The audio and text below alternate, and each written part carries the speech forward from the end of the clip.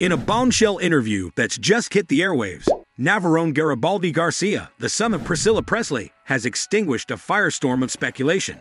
For years, a tale as persistent as it is sensational whispered that Priscilla Presley saved Tom Cruise's film career back in 2006. But hold on to your seats because the truth is about to take the stage.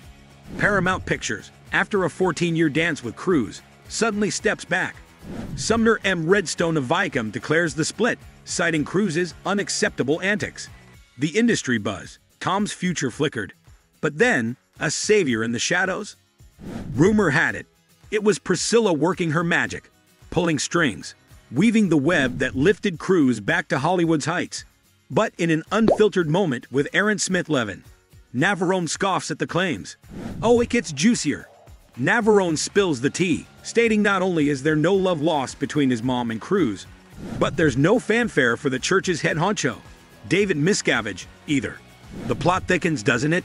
Priscilla, the enigmatic beauty, hasn't confirmed nor denied these claims. But the whispers? They've never been louder.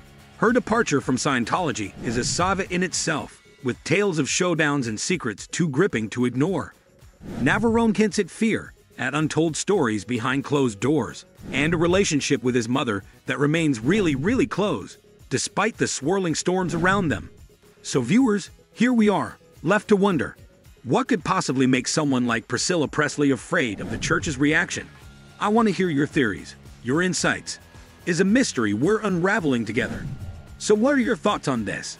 Sound off in the comments section down below. And please don't forget to like the video and subscribe to the channel for celebrity news and updates every day.